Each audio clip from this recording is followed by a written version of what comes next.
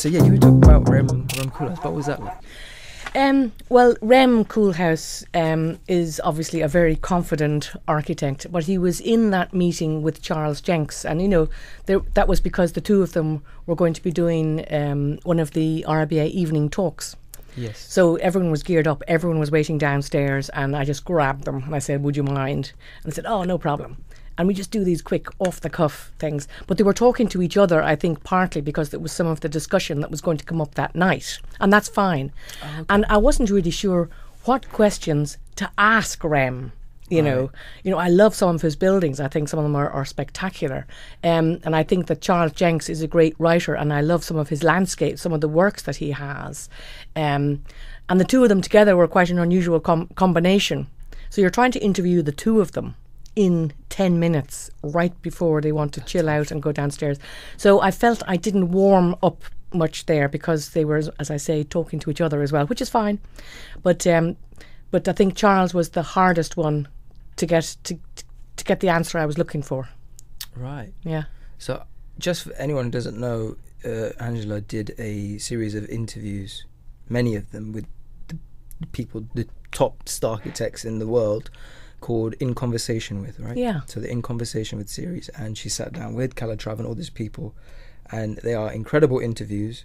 But yeah, I would find that really difficult as well, because you're not just dealing with one kind of, he's a theorist in some ways, Rem. So he's coming up with his own kind of thesis and his own principles. So you've got to be really, that's something that if I was going to sit down, even though I know on the surface about Rem, I would have to spend days kind of really getting into his. I quite agree with you. Yeah. And I didn't have the time to read the books in preparation and read all the philosophies and stuff. But I tell you that the most interesting one, there were two of my favourites, was Peter Zumthor. Yeah. He was just, I could have sat there for hours. I could have gone to the pub with him and had a great old chat. Love his buildings, love everything about them. I just think he is one of the coolest architects. And then somebody else that I warmed to is the late, since our interview, of course, Charles Correa passed away. And I went into, I've seen his buildings in Lisbon. I had a personal tour of the most fantastic building, A Place for the Unknown. Been to talks, met his family, and I just thought he was such a wonderful, wonderful man and such a caring architect. He really thought about people living in summer, winter, spring, autumn throughout his building and how the building would change to suit the conditions.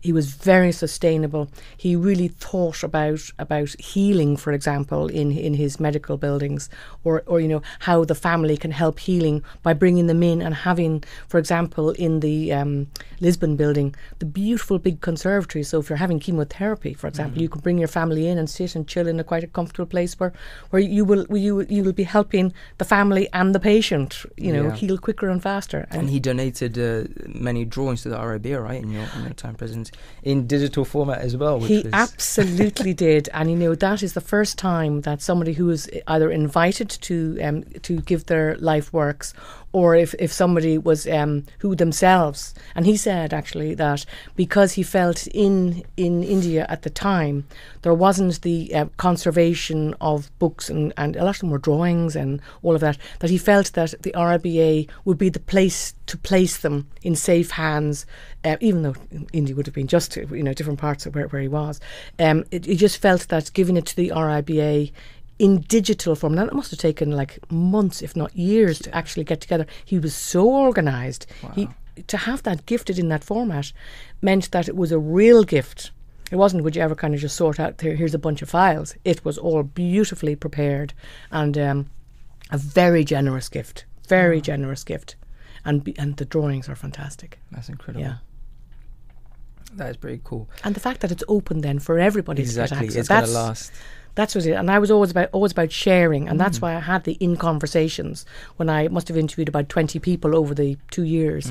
And I also, because I'm used to doing TV and interviews and stuff like that, so a bit like you sitting over there opposite me, you know, this is a very relaxed atmosphere that we're in here, which is very nice, and you get much more out of somebody when they're able to chill and relax. And you know, you're not trying to catch me out, or I'm not trying to be smart arse. You know, it's about sharing knowledge. Exactly. And I think that it's the sharing knowledge for people who can't get to the RIBA to listen to the lecture and the questions afterwards, or whatever it might be. And just give them a little glimpse of a time during that time, 2011, 2013, what was going on. Definitely. And we can inspire people just from, you know, all around the world, every corner, every city, every country. You know, that's the beauty of, you know, all these YouTubes and Instagram. You got all those gifts from Charles, right, during your time of presidency, right? You had a really proactive time in the presidential office, I must say. You got a lot done. I did. Because, you know, I was shocked to say, oh, wait a minute, that was 2011, 2013, all of that in 2 years, which was pretty crazy. So I just want to get to actually understand your time and journey, really, to becoming the president of the RIBA. It was, I guess, had you always aspired to reach that position? I'm thinking, even when you're a child, like, what were you thinking? What dream job did you want? How did you end up there? It's it. I never wanted to be president. I never sought it. I was asked would I stand.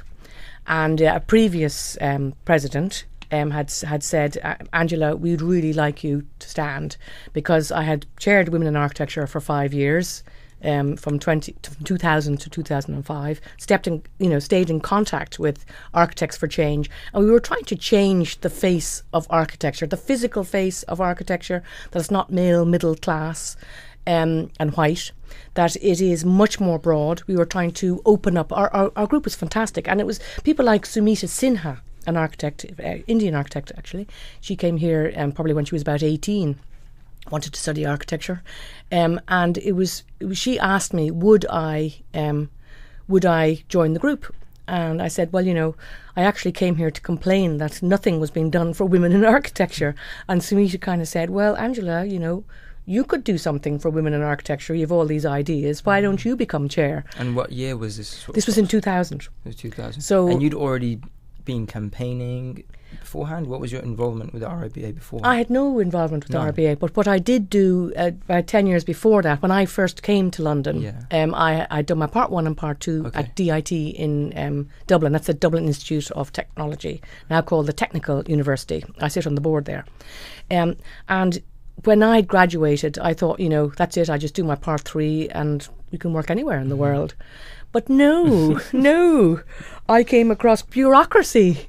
You know, I had been to Denmark for a year and a half. I had worked in Canada, and I was coming back to Ireland, still no work. So I said, I'll pop by London and see if there's any work there. There was loads of work and a shortage of architects. And there were loads of Irish architects. And we were hitting this kind of ceiling that was, unless you're a registered architect, you can't call yourself an architect. And we tried to get in to do the Part 3 at Westminster University. And they said, oh, I'm sorry, but you've got to have your Part 2 recognised by ARB, ARCOC at the time. So cut a long story short, we said we were in this catch-22 situation. We can't sit on the course to get the Part 3 because our course isn't recognised. It's recognised under EU. It was called EU at the time, or was it EEC? And we said there's a problem. So we started a group called the RIAI London Forum, and that's the Royal Institute of Architects of Ireland London Forum. And so we said, let's get together and let's challenge the system, because if the EU says we're okay and we should be able to go ahead, they were holding us back unfairly. And we were just as talented as anybody in the UK, and I would say, if not more talented, because we had a really good education in Ireland. It was a top quality education. So the guys in Westminster said, look, you and Monica Dunn can sit the course, and then we'll see if your campaign comes through by the end of the course and you're ready to sit. And it was only because of that we were actually allowed in to sit the course. We sat the exam, passed, and then the slow EU was moving in the background, and we were the first two to sit the exam, pass, get our ARCOC registration in UK, and become architects, and then actually get a pay rise because we were now qualified architects. So we tried to change the system so that others wouldn't have this trauma. And you did that through the RIA. So through the RIA. So then they asked me to sit on the RIA London. Yeah. The RIA Institute, on the board there, right. On council. So I was representing London architects. So that was good. It was good for contacts, for PR, for all of those kind of things. And then, I worked for Shepherd Epstein Hunter. I worked for an Iraqi construction firm. I worked for GMW. 3 different types of firms in London. And then went out on our own with my husband, who had met that stage, Robin. So Robin and I started our own small firm. But campaigning, if you see something that's unfair, I will always stand up, and I will always stand up for the underdog. And we were the underdogs. And I said, this is unfair, let's fight it. And we won. And that was a marker. And then a few years later, I see the women thing.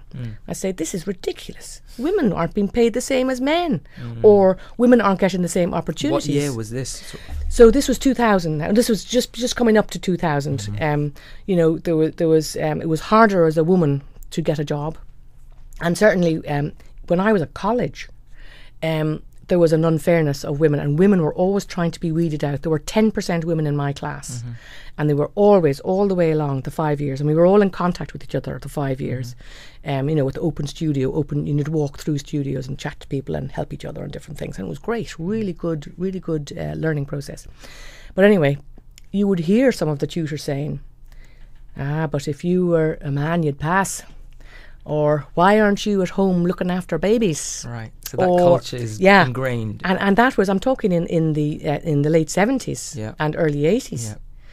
Yeah. So anyway, that's all changed. Yeah, we're definitely going to get into that. Yeah. I have definitely got stuff to get into that. And you actually then, through these campaigns, through this kind of position you found yourself in, you started to progress. You joined the RIBA, right?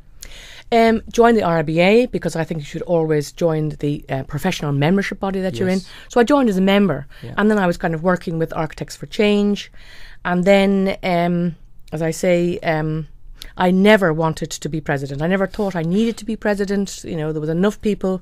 I was a small firm. They needed me. I was only my husband and myself and maybe 4 or 5 staff. Yeah. We were busy, and it was at the time an unpaid position.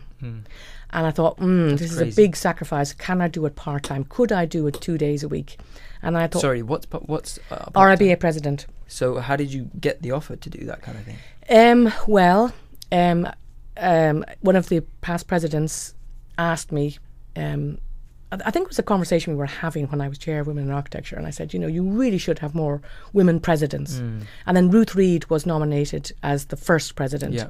And... I was directly after her, but it was during her presidency that they always scout out for new presidents. Right. And I think I had quite a loud voice at this stage, as I'm not afraid to have a loud voice, and always campaigning. And at this stage, we'd done the diverse city, and we'd gone to 34 cities around the world, and we were kind of making moves here, and we were pushing the RIBA all the time.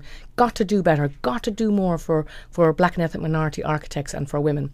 So naturally you were the candidate. So so sometimes when there aren't many other people, I had never sat on council. Now normally presidents come from people that sat there for many years on council. Although I had sat on the RIAI council for maybe 12 years on and off over a 15-year period. I was one of the youngest members, and again I was invited to come onto that committee because I was representing London and had a loud voice. So I think that when I was asked the first time, I said no, thinking, no, I couldn't. I'm running a small practice, I do all this other stuff, volunteering, and I'm on so many different committees. I was on probably 5 different committees. And it was unpaid as well? It was unpaid. That's absurd. Now, today it's paid 60 grand. Yeah. So that pays somebody to sit in your chair. But I had nobody. So anyway... luckily, I am still married. So I said, I will go for it because I knew there were 2 other people going for it after I was asked the second time or the third time.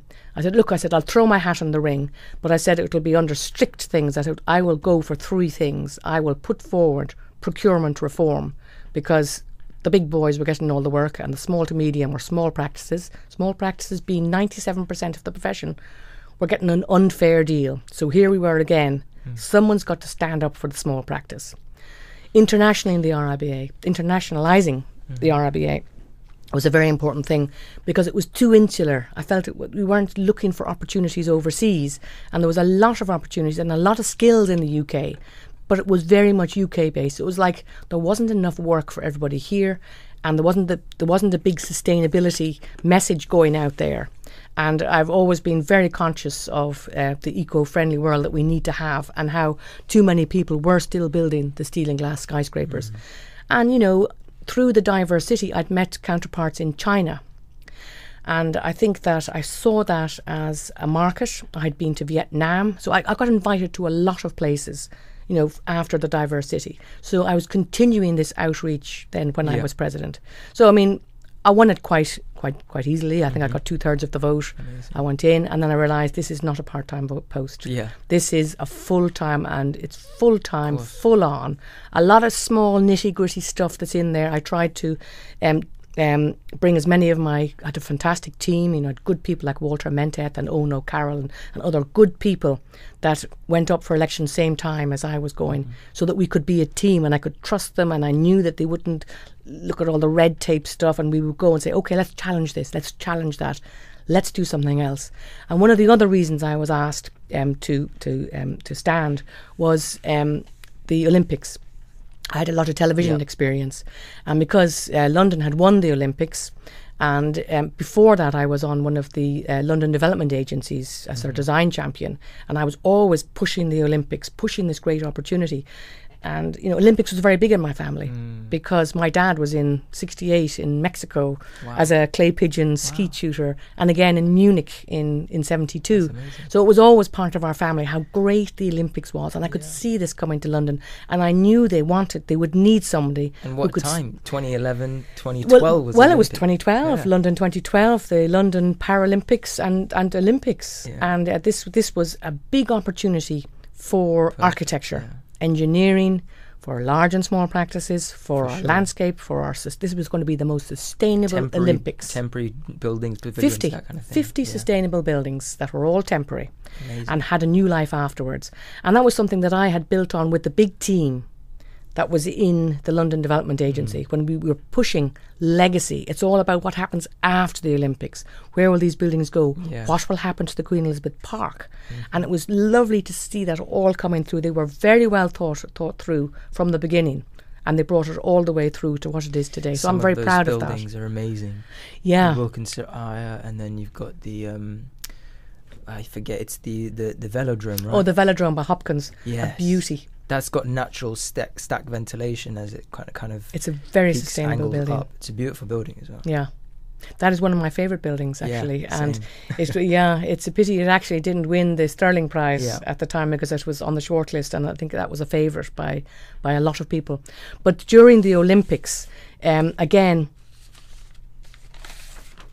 there was the unfairness of the whole thing, where the Olympic Development Authority and other groups associated with them said that only the sponsors could put their name up and say, I did that building. It was the architect and the engineer. It was one architect and one engineer, who I will not mention because they've had enough publicity. But the other 50 people, as I can show you in this photograph here, I put out on Twitter. I was an early Twitter person. Put out on Twitter, come to the RBA 10 o'clock tomorrow. We're going to have a campaign, #DropTheBan. It's still on Twitter, #DropTheBan.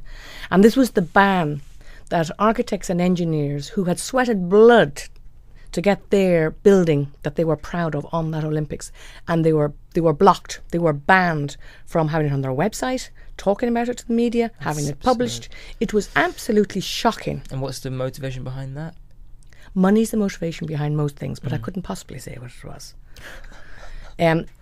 So those were obviously, let's be honest, there's probably the sponsors wanting to have the kind of the glory, the kind of credit for that, and in turn they would get the financial opportunities following it, right? I don't think it was much to do with the sponsors themselves, to be honest. I think any opportunity, if you can afford it, right? Who can afford big money to be like, you know, I always thought that when you have Coca-Cola and McDonald's as sponsors to sporting events, something's wrong.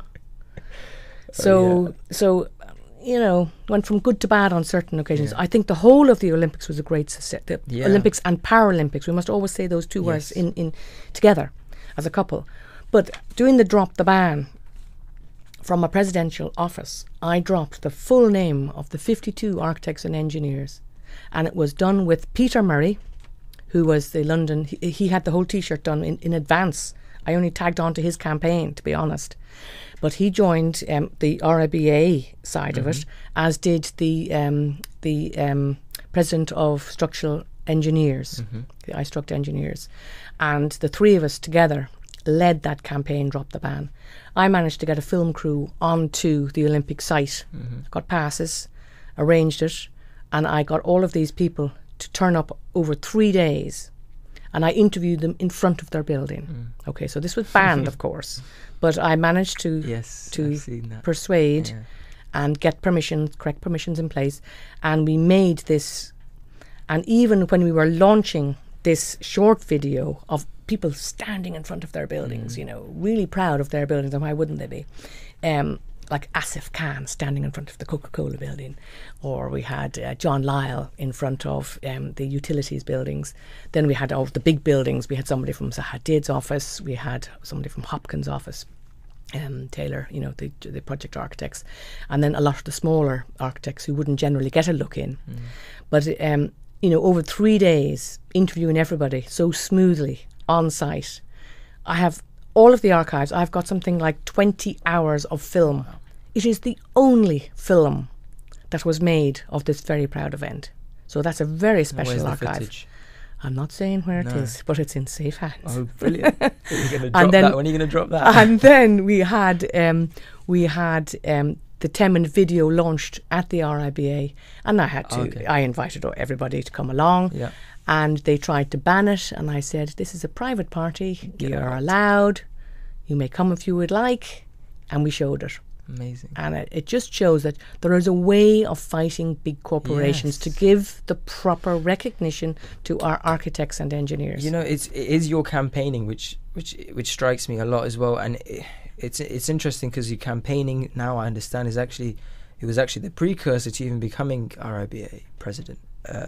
And when you were the RIBA president, you had, like you said, 3 things, but in your final speech, you actually outlined 5 things. Have you read my final speech? I've been through a lot, Angela. You certainly have. But that's one of the things I want to talk about. Is one of your campaigns was the procurement reform, and you mentioned that. So, just for people who don't understand, what was the problem with procurement in 2011, as you say, and what has changed? Because, by the way, before we get into that, just to let people know in sort of plain terms, procurement just means sort of getting the job right, securing the client, getting the opportunities. It's how does an architect get a job? Right. So what is the method that they have to apply for? What are the criteria that they need to be on the long list of applications to be considered to get onto a short list? Right. And what was the disparity when you were in office? And how did that change? Yeah, for many years, and with part of the EU procurement route, which UK had to follow, and still has to follow. In fact, with Brexit, they've just copied all of the rules, so nothing changes there. But one of the big things for the small to medium-sized practice is that even if you're an award-winning architect's practice that's built lots of housing, for example, and then some of the local authorities, for example, are going to open up their lists and invite you, we are going to be opening up for all architects, all engineers, service providers, for the next 2 years.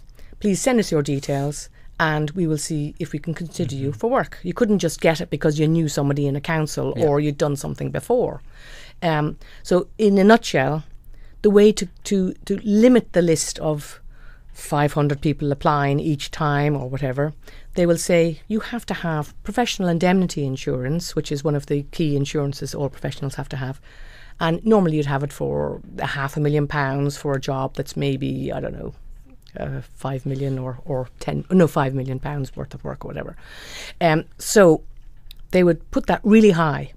Right. So that was then out of the reach. So you'd read down the criteria and you'd know immediately we only have 500,000, or we only have 1 million insurance, or 5 million insurance. Only the big firms at the moment would have £5 million cover each and every claim, all the detail that would happen, or 10 million if you're doing really large projects. So most practices would have 500,000, so they're cut out automatically. Or they would say, you have to have done 3 of these types of projects before. So what about all the new guys that are really good coming through? They won't be able to even apply. They don't have the experience. So there were obstacles that were put in the way, and we said, this is unfair. The big boys, who are not often doing the better work, they'll have juniors in an office, churning out mediocre stuff, as opposed to a really enthusiastic young practice who want to get ahead, want to have opportunities. These were being stopped.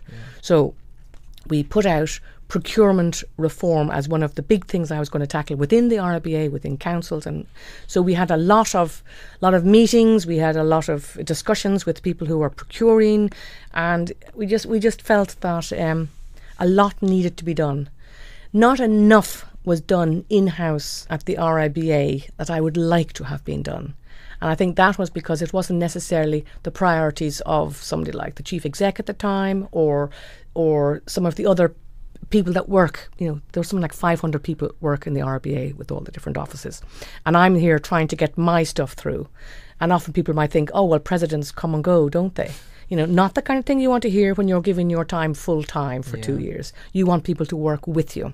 So on procurement, I had a bit of difficulty getting it through there, although we did wake up an awful lot of people, and we did make some changes, but not enough changes. Well, the awareness in of itself is what is probably the biggest part of that. Absolutely. And I think, as we've already identified, it's the people who campaign who makes the difference at the end of the day. And because it's now that awareness has been raised, I think it's in the hands of the people to try and make a change. But as you say, obviously that's gonna affect the decision makers at the end of the day. Yeah. So we definitely helped. Yeah. We helped a lot of local authorities think again. Yeah. We asked for statistics to be published. Where is the work going to, and all of other things. So we made quite a lot of gain. But every president since then, so the last 4 presidents, are still continuing with it, which is a good thing. Right.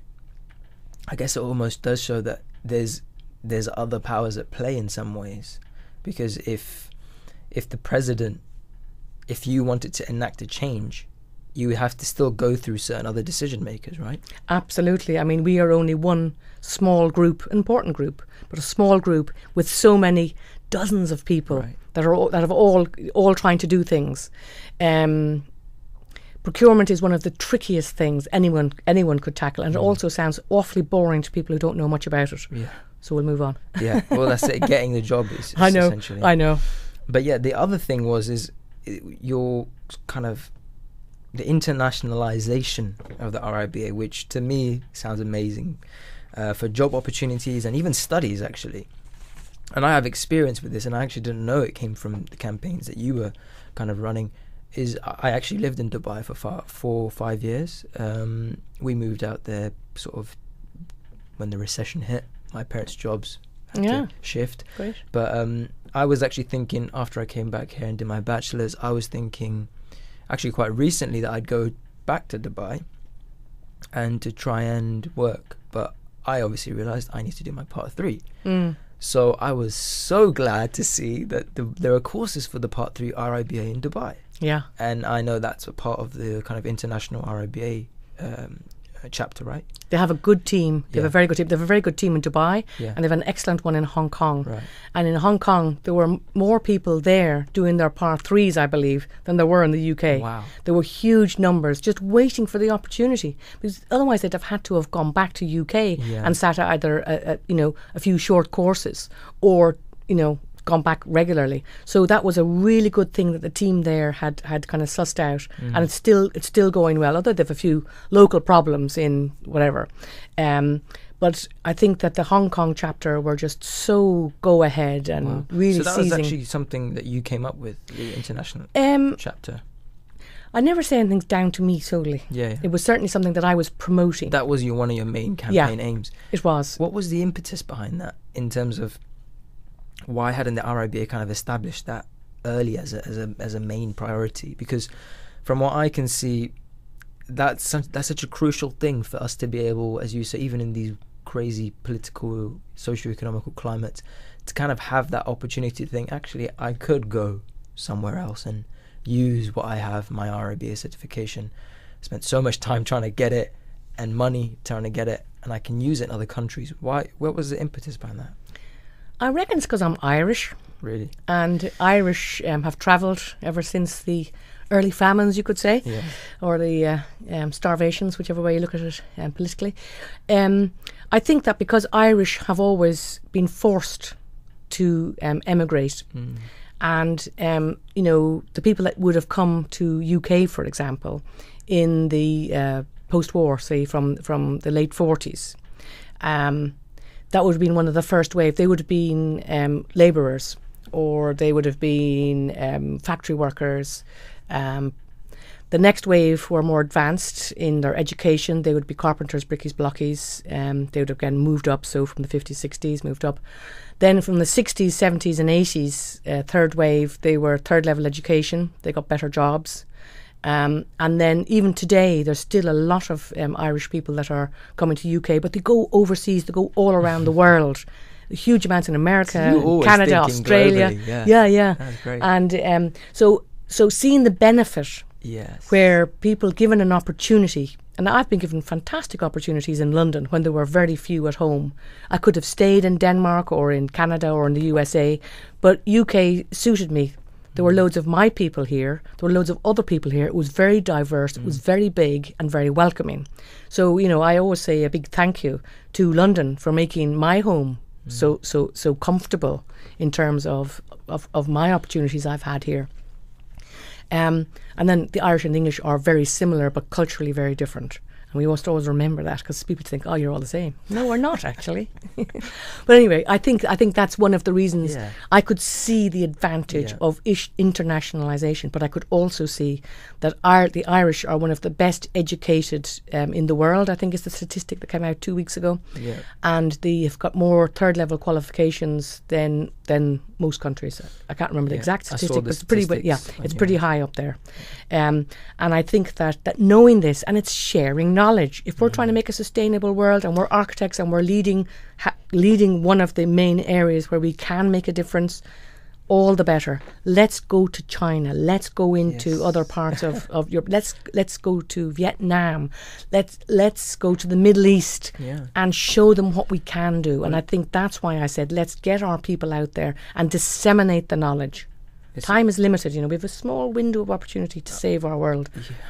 I'm definitely the same wavelength. I mean, you're talking to someone who directly, essentially benefited from that. So for me, now look, a lot of people, sort of my generation, British millennials, are struggling to get on the property ladder. Yeah. Oh yeah. And so that was the kind of motivation behind why I wanted to go back to Dubai, because I know I can earn a bit more out there than I would probably earn here.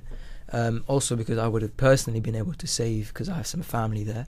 So, you know, I really had to move out of the UK, or think about moving out of the UK, just to get on the property ladder, which is it's actually quite depressing. But things like the international chapter that RIBA started was a great kind of blessing for me, in a way, to kind of make that move. And at the same time, it wouldn't make me. I was also very fearful that if I did move, I would kind of detach myself from the British architecture scene. But, you know, I'm still going there to get my Part 3, my RIBA, which is, I would still be kind of tied to the UK, which is what I want to always be tied to home, you know. Well, that's good. Now, I didn't do this alone, remember? Yes. There was a very good international chapter, so I just gave them a boost in a certain direction. Right. That's all any president can do. Yeah. I mean, you have to choose your campaign aims, right? But you obviously chose to prioritise that. But it was very good because of the diversity exhibition, I'd made friends and kept them. You know, and there's a 12-year, or, you know, between 2 and 12-year difference when I was president of when I'd been to the different countries, or when other of my mates had been to the countries promoting the exhibition and inviting people in. But the good thing is that when you're a campaigner, the door is always open. There's always other people that are on the same wavelength, whether it be China or Vietnam or wherever it is. And they can understand that, hey, you know, you can inspire some people here. Let's make a link. let's do some swaps, let's bring some of your people over here, let's, and that's what it's all about. It's actually extending that outreach, extending that friendly hand and saying, look, make these links. And I'm always trying to twin universities and stuff like that. Building networks, Yeah. It's incredible. So another point of your your campaigns was, well, actually, you stated that student support was a crucial campaign target, and you expressed your concern over the financial stress of raised tuition fees at the time, which we all got hit with, and the general kind of distress and exploitation some students face, for example, in internships, unpaid internships, shall I say. So you gave your final speech in 2013, but actually recently, in March 2019, I'm sure you've seen, is we saw a huge controversy again with which is kind of seems to be becoming somewhat common practice, where kind of these architect firms are employing students on unpaid internships. As you know, there was a leaked email campaign which was initiated by Adam Nathaniel Furman, who we actually had on the podcast, revealed the extent of that, the kind of manipulative practice, where it was shown that, for example, Junya Ishigami, his firm required 13-hour days and 6-day weeks. So the Serpentine. Yes, and even and even for interns to supply their own computers and software. That's absolutely shocking and disgusting. But he wasn't. He certainly wasn't the only one. In fact, many star architects were whistleblown on that. And you probably have a lot of insight on this, I imagine, because I banned them. I banned unpaid internships for all RIBA practices. Yes. And they're meant to, it's written on their certificate. Yeah. All staff must be paid at least the minimum wage. And I was very particular about that, and we had a whistleblowing line. Set up so anybody could ring the RIBA and say, please check out such and such. But people don't. People don't say, I'm going to report my boss, and then the boss says, well, how many interns are there in the office? Oh, was it you? Yeah. But I think that people mustn't be afraid to stand up for themselves and say, look, I've got expenses, I've got bills to pay. I have to be paid. And if you're being paid for this work I'm doing, I'm being exploited. And just don't work for those people. I say, do not work and be exploited. Do not work for nothing, or you will be nothing. You will have no value. Yeah. And I think that any practices that are still having unpaid internships, they need to be reported, and people need to stop going to them, because it's an unfair advantage. If we're in a competition and somebody else has got half their staff that are working for nothing and for free and doing long exploitative hours, and I'm paying all my staff, who's going to have put more time in to come up with a design? Who's the loser at the end of the day? Yeah. So those kind of procedures are put in place. I didn't know about the whistleblowing line. That's really interesting kind of resource that maybe some students don't know about now. And I guess it was kind of depressing, the fact that as a student myself, I'd never thought the architect firms would be doing that kind of thing. I mean, I could imagine a small firm, who's really struggling, oh, come on, just do the extra hour. I was putting in, I think it's quite common for all students to put in the extra hours. Why? Just generally. I mean, that's a good question. Why do you put in the extra hours? Yeah, I mean, we take it for kind of normal practice. But do you think that you've actually done any more at the end of a week if you were doing a 40-hour week or a 60-hour week? I completely agree, and that's again why you see a lot of these 4-day work weeks becoming popular in Scandinavia. That they've done the research and they found that people who are putting in the kind of intense, focused work over a shorter period of time were actually being a lot more effective. Absolutely, and I don't believe that if somebody's good, we don't do a long hours culture. We send people home. Maybe 3 days in a whole year somebody has stayed late. And this is your practice? This is our practice. Brady Malilio. And I'm totally against it, because you are not more efficient. I don't like people to come in with black rings under their eyes because they've been working late. You'll be falling asleep at your desk. You won't be efficient. People have got to have a home life. They've got to have life outside of the office. How do we get people to do that? Because you see the same problem in university culture as well, where they're staying up. Our courses now demand us to do all-nighters, which... Do they? Yeah, I mean, not in a formal sense. They don't say, "Hey, you I have know. to do 5 all-nighters." Are you not just badly organised? Admit it now. Are you badly organised with the time, or have you been given too much work? I think, I mean, we also interviewed Eric Wong, who was an outstanding Bartlett student, and he was kind of telling us about his work, and he said he only ever did 1 all-nighter in his entire student, his entire student life. So I think you're right. I know everybody does them. We did them in our day. Yeah, the more organised you are, the more likely it is for you to not put yourself in those situations where you need to stay up all night. Yeah. And you procrastinate, 5 minutes every 10 minutes, you're going to end up doing no work. Yeah. And then you're going to have all this load put on you, and you're going to end up having to make up for it. So yeah, intense, focused work and organisation is key. But the culture itself is something which... Change it. You have got to change the culture, and students can do this. That late night culture only came in, I think, in 1970s, when people thought it was cool to be doing really late nights and long hours and all of this. But it's rubbish. So we can't blame the universities for putting out too difficult modules, and it's not. Negotiate with them. Negotiate with them and say, look, if you want us to spend so many hours sorting out these problems, looking at this, we reckon it's going to do a program. Approach them and say, look, this is a more realistic program. This is more realistic. Spread out the projects. One of the problems I have found, and I've been talking to several students, and I go to several universities around the UK, is students are given an awful lot of work to do. It's crammed in. And then towards the end of the term, from about April onwards, there's hardly any work to do, and the tutors aren't even about. This is really bad management, and I think that is because the $9,000 a year that was brought in, which I think is shocking, and I think it was a shame that the students didn't get out there with placards in the street and object to that and have that overruled. I couldn't believe it. I said it when I was talking to students at universities at the time. Get out on the street and protest. Must have been protests, yeah, but not enough. They were silent. Enough. You can't do it on Twitter. You can't do it on Facebook. It's not good enough. You have to be seen if you're going to make a good protest, but you have to come up with answers. Right. That's the whole pain. Privatisation of education and students' pain has changed the way universities take in students, and I think it really needs to be sorted. And the current president of RIBA and other institutions and the whole education committee and the way it's funded and everything, it's just bringing mental health problems to students. And mental health is something you don't want to mess with. You want to have a healthy mind and a healthy body. And that's what's one thing actually when I was president of the, a couple of years ago, of the Architects Benevolent Society, that we championed mental health, how to help students not get into the rut, or if they're in a rut, how to get them out of it, how to provide free counselling, how to help them with benefit or whatever it was, with sums of money to help them in their difficult circumstances. But I believe that the mental health of students has been worsened by this whole debt scenario. And I think, like in Ireland, it's free, virtually free. It's £2,000 to £3,000 a year. Wow.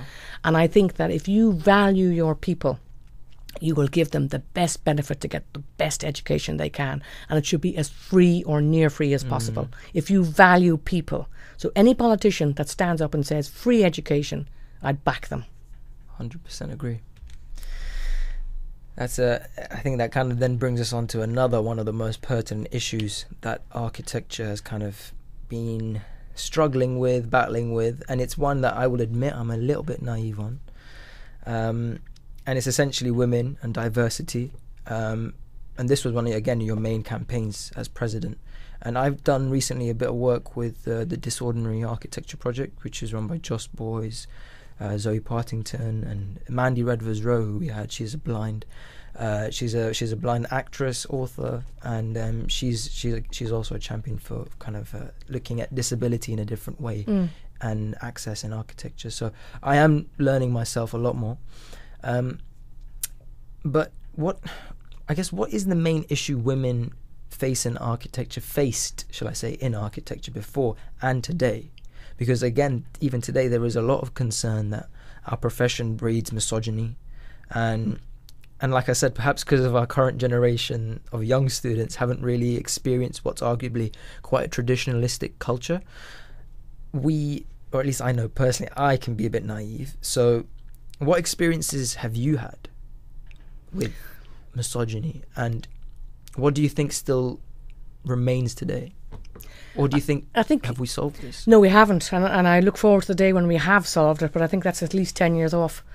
Things have definitely improved in the last 5 to 10 years, mainly in the last 5 years, in the workplace. And I think that's because as people get older, a lot of the architects coming through, like the O'Donnell Toomey, for example, you know, world-renowned architects, they won the RIBA gold medal, the Royal Gold Medal. They're a husband and wife team. They're an equal practice. They've got good equality, good practice. And people can see, you know, when they see role models, or they see Grafton architects, to choose another Irish couple, world-class architects. They are not the stark-attacks, look at me, you know, type of architects. Amn't I great? They are saying, look at our architecture. Do you see what we're trying to get at? Do you see how the people move in the building? Can you see the sustainability of the project? So they have a different focus, and people can say, I want to be like them, or isn't their practice great? I'd love to work with them. Or, you know, and it's I think the focus is definitely shifting away from the male macho starchitect or architect, or that you have to be an architect to be trusted. That's a man. And I think that the more women role models that come through that are doing quality architecture, that are, you know, Alison Brooks is doing quality architecture. She's got a great team. Everyone has great teams. Women seem to be the ones that admit to teamwork. It's always teamwork. And this is where the starchitect comes in, where people don't admit actually it's teamwork. Yeah. And they'd say, oh, it's actually me, it's my building. No, it's the brand, essentially. Yeah. And I think that's one of the problems. But I do think that that equality, diversity, it's becoming much more globally accepted now as well. It's not just in little pockets here and there. You know, we live in London, one of the most diverse capitals in the world. We are very lucky. If we were living I don't know if in Dubai it's much different. I mean, I've met some fantastic women architects and engineers there. I've met them in the Middle East. I've met them in the Far East. Very talented women when I went in there, because I would go in and I'd always, whenever I'm asked to speak at some event, you know, I would say, I would like to go to the School of Architecture, please, and see the end of year show, or go in, call in a crate, or meet in particularly the women's groups. And they were always great in showing me things. And you could see where they were influenced. A lot were obviously influenced by Zaha Hadid, and you could see this in the architecture that they were producing. But others had other role models. But I think numbers are up in college, which is a great thing all over the world. But if we're looking at UK, numbers are up. There are actually more women, I think, that are, I think it's 55% women. If you look at in practice, now one of the reasons why women are always held back is they are the main carers if they have children. Average age, 34 to 36 years of age for a woman to have her first baby, much later than many other people. It's because people try and get the career in first, have babies before it's too late, and, you know, then do the nanny share or whatever it is. But then it's the way we live that needs to change, because we're all trying to live in a nuclear family, or we're trying to, from the 1950s influence from America, and this is my own opinion, so that kind of had you out on your own, husband, wife and 2 to 3 kids. No backup. Parents are too far away, or there's not 3 generations living near each other, so granny can look after, or grandpa can look after kids, so you can go to work. It's the way we live, and now we're trying to live back in cities. We're living in much smaller apartments that we can probably rent. Few people have the money or deposit to put on by the time they have kids. So we need to relook at how we live, and I think that co-living, co-housing, good models can work really well to help people. Not just architects, can help people have a better work-life balance, have better sharing of childcare and all of that. So it's not just mama living with 1 or 2 babies over 2 or 3 years, and then it's having the confidence to get back. Is one of the things we've found in our research, that it's women having the confidence to get back into work. And we've found it works really well with our women architects that have had babies. They come back on a 2-day, then a 3-day, then a 4-day, and sometimes 4 days suits them over the next 10 years or whatever it is. So do you think firms, let's say the ones that do kind of fall into the more misogynistic practices, are you saying that they in some way are less motivated to employ women because they will end up having things like maternity leave, and that's what kind of creates the disparity? Because what I'm kind of after is, what experiences do you think women are going through typical of a misogynistic kind of culture? Because I always hear about these things, but I I do understand that one way of kind of understanding the evidence for this is, let's say there's 55% females in architecture school, and let's say 45% males in architecture school. Is that then consistent with the work? Because it should be consistent. If you have that many people in university graduating, how many people are in practice? We're about 18 to 18, maybe 20% now. 20% women in practice, right, full time. And then if you look at partner level, it's still below 10%. Wow. Although that is improving, I didn't know it was that low. Yeah, you need to check those statistics, but I think that's fairly accurate. And then, there's more and more people becoming partners, and, there's more of the millennial group now coming forward to be the next, and that will change again, the statistics to be much more equal in probably 5, 8, 10 years' time. I think women don't stand up for themselves enough. And I've found that, if you look at the statistics, men generally will ask for a rise. Women don't as much. So I always say to women when I'm giving my talks, my pep talks, ask for a rise. Don't be afraid. Ask what are the equal guys that have come out of college? What are they earning? You should be on the same. Don't ever think you should be on less. You're all doing the same job. Yeah. And all jobs in architecture have got a high stress level. There's no easy job, really. Of course. I mean, we're all responsible architects. We've all got to do our job properly. So I wouldn't say any one is more stressful than the other. Mm-hmm. I think that as more and more women are proving themselves, and women have to work harder than men, it has always been the way. My mother told me that when I was 18. As women are becoming more accepted that, hey, that's a good idea. And I find that in all the committees that I've sat on maybe, 25 committees over the last 25 years, and you're on them for 5 and 6 years each. Whenever there is a better balance of women to men on those boards, serious boards, good boards, I'm generally in the minority, maybe 25% women would be around the table, a max at 50. And if you're not afraid, I'm never afraid to speak up if I see something or I see a good idea or I say something or I back somebody over there that says, how about this? Or a little voice over there says something and I say, well, what did Joanne say there? Joanne, can you just repeat that, please? To give people voice is very important. And then, there's always some bloke trying to claim that idea. You get this all the time. No, but Joanne actually just said that 5 minutes ago, And then, what were you saying about that? And then there's a trust that built up around the table that actually everybody is equal, everybody does have a good idea, and then you will have a good working relationship on a good board where people trust and know each other and will listen to each other, and you don't have people vying and fighting for my idea is better or anything like that. And I think a good board runs smoothly with a fair balance, and the statistic is that when you have women on your board in business at director level, you do better business. And that is a really clear message. Like that as well. I think what I was looking at was saying that offices that have a higher percentage of women end up having a lot more successful business because they bring in qualities which serve kind of a better environment, nurturing, and those kind of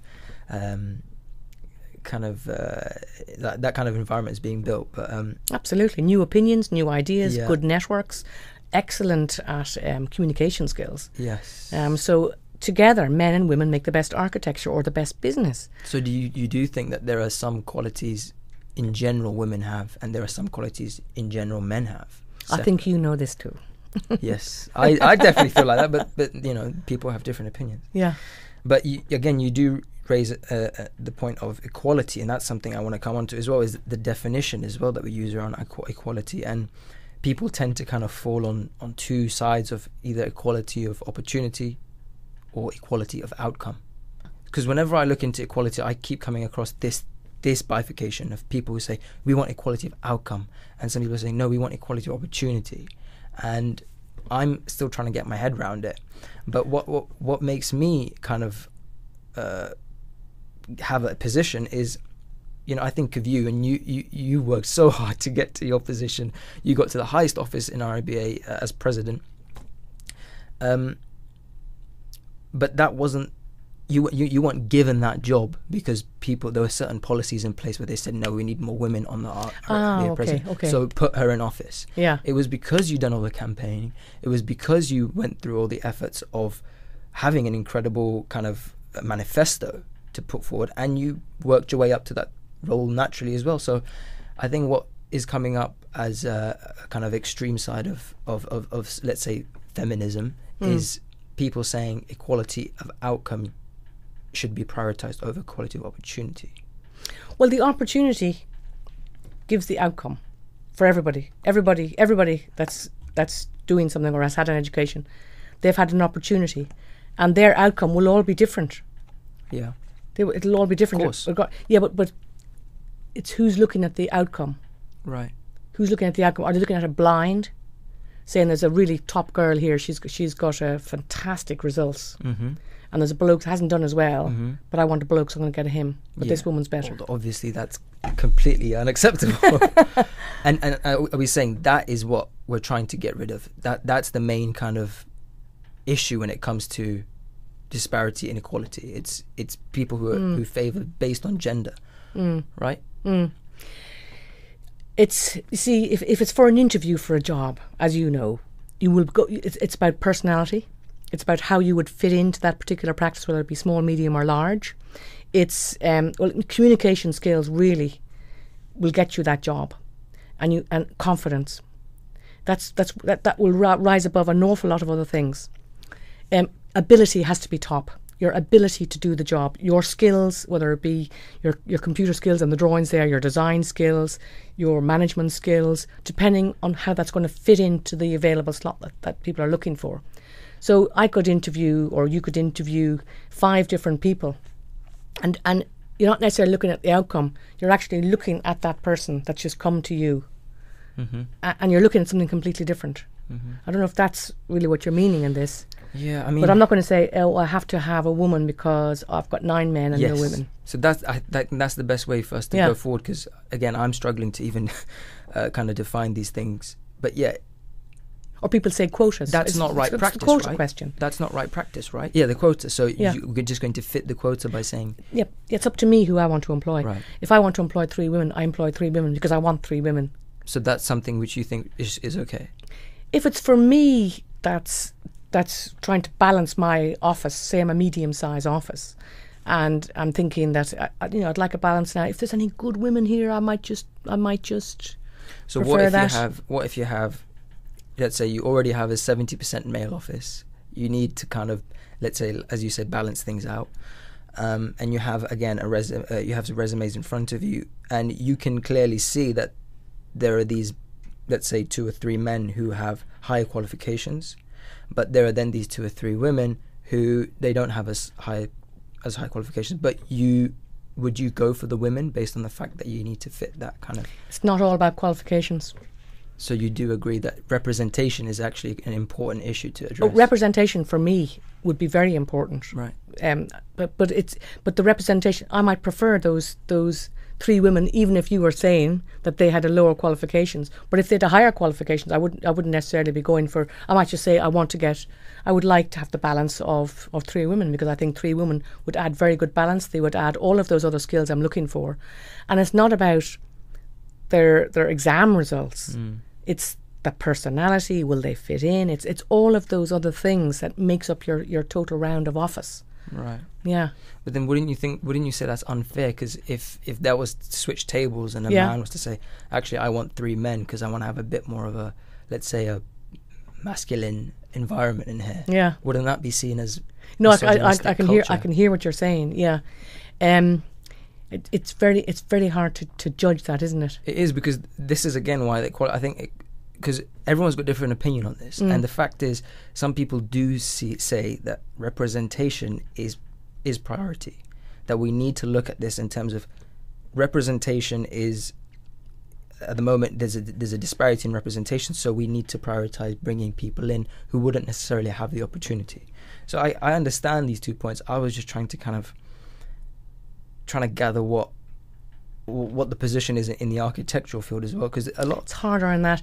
I think that if I was to say I'm putting a board together, I want to have a balance on the board.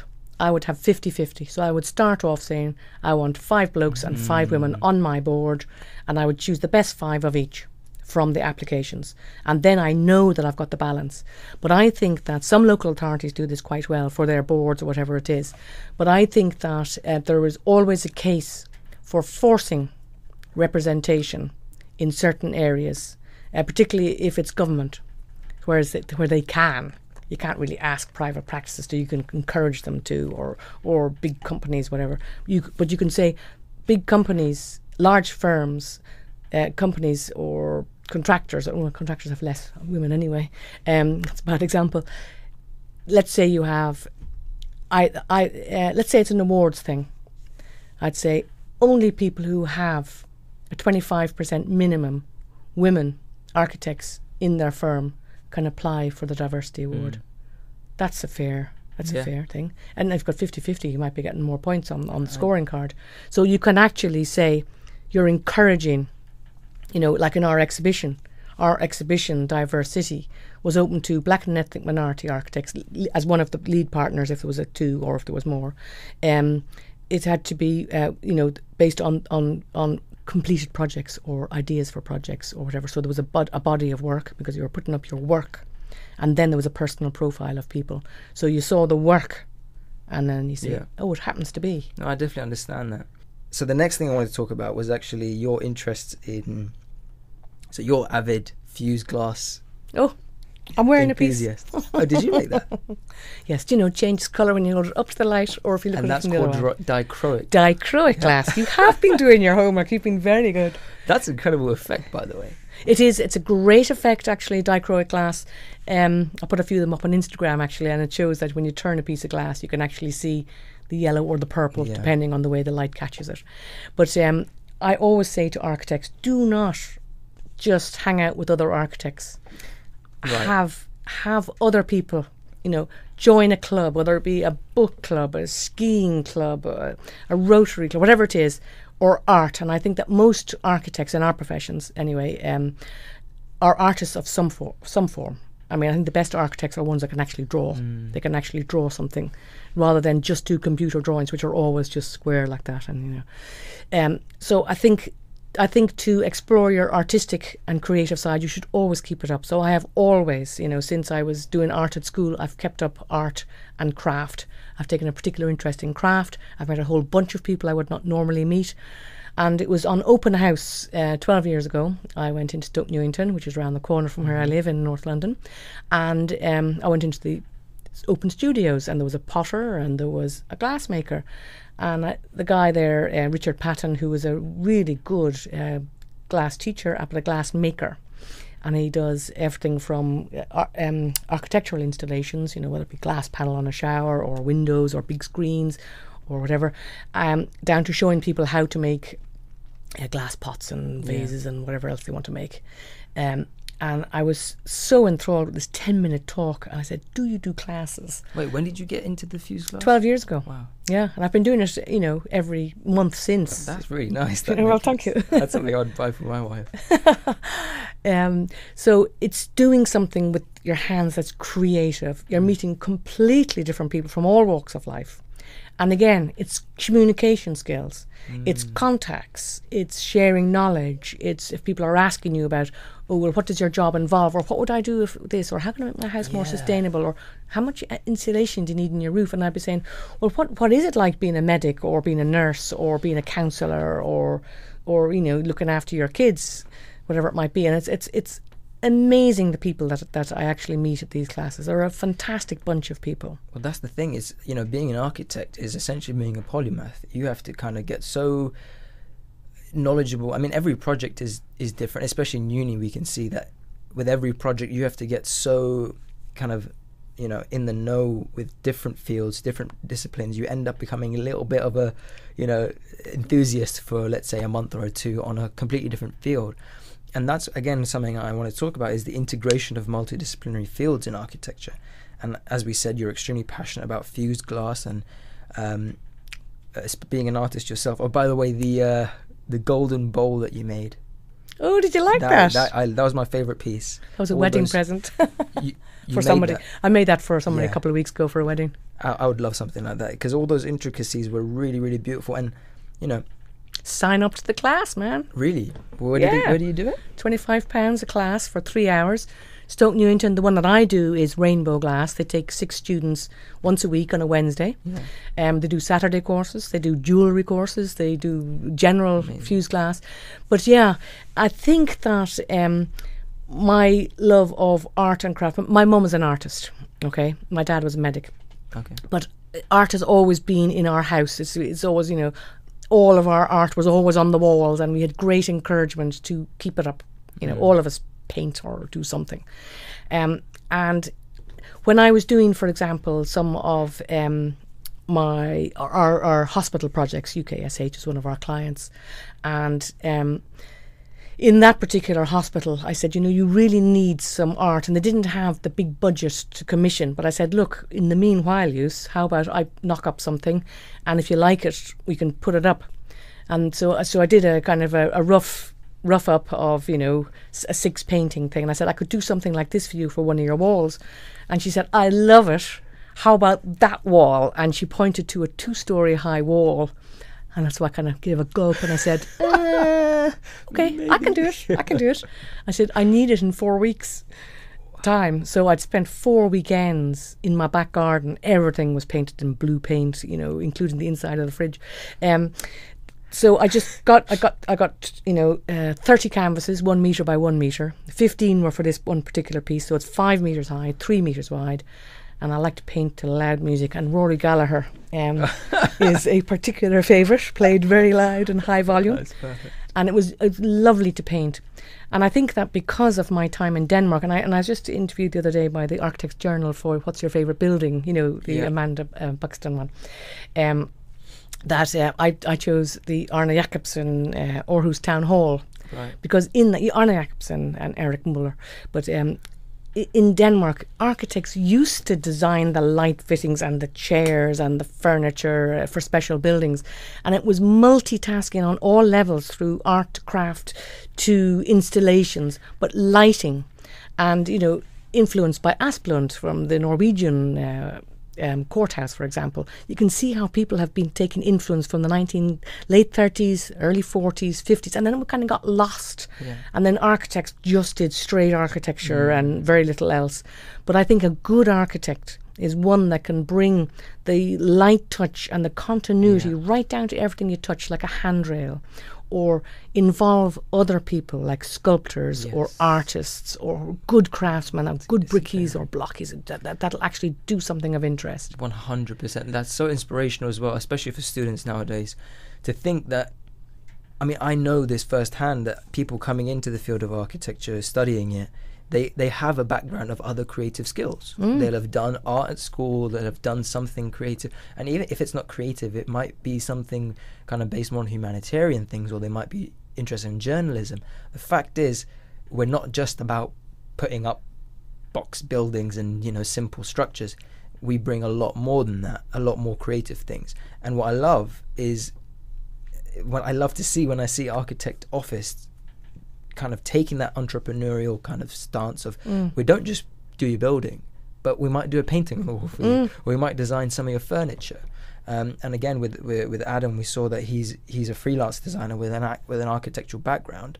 So I think it's very inspirational for students to think, don't be afraid to be multidisciplinary even in your projects.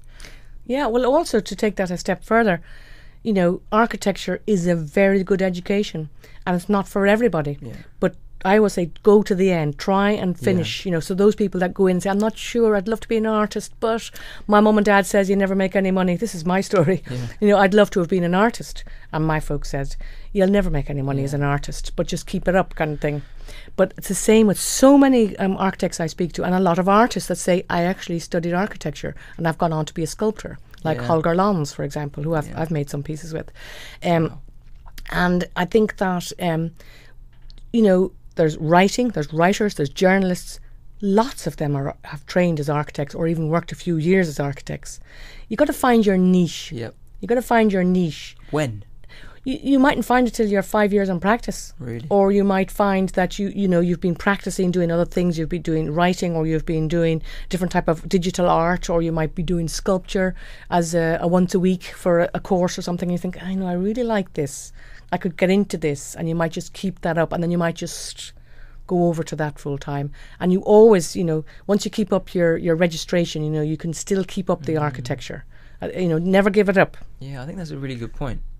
Definitely. Now, I know you love your politics. Your Twitter. I hate current politics. Well, it's a love-hate relationship, isn't it? But your Twitter is just all politics, really. Is it? Yeah. Well, maybe it's just Must recently. Be the times. Yeah, I think we're going through a lot of kind of turmoil right now. But no deal Brexit. What do you think the future of our profession will be like? Of our profession will be like? If we get a no-deal Brexit, our profession is in big trouble. Not only will we be scaring away a lot of our European and world architects because of Britain turning into, I would say, Little Britain. I'm Irish, although I have a British passport, and I've always been recommending on Twitter that if you have a European passport, try and get a British passport. Or if you're British and you have a granny who is Irish or any other European nationality, try and get that passport. Because doors close in. And I see the whole Brexit thing as so negative. And my first tweet out that I put out in June 3 years ago was, let's not panic ourselves into a recession. And I kept that up as my top tweet, as my holding tweet for 6 months to a year. And then I thought, I think it's time to take that one down, because we were hit, and all of our friends were hit with less work because of the uncertainty. It's done so much damage to our professions, all of our professions, to date. It's driven work away. It has shelved so many good projects. It's cut creativity. It's sent some really good talent back to other countries, where people in Europe or other countries affected by it. And I think that it's this whole right-wing thing which I really dislike. And I think that, London was a real place of opportunity, and so many of those have closed down. My final word on it is, I still hope that Brexit goes away, that we actually have politicians that come together cross-party and say, this is a really bad idea.